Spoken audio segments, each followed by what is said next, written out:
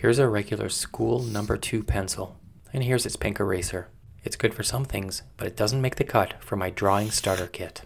I go for the metal Staedtler sharpener. It's simple and effective. For people that like cleaner drawing surfaces, you can get a sharpener like this. It's actually the same sharpener. The standard white eraser is great when you're starting out. I highly recommend it. For pencils, my go-to are the Staedtler Mars Lumograph. This is a 12 pack. It goes from 6B to 4H. It's a really good variety for almost all of your drawings.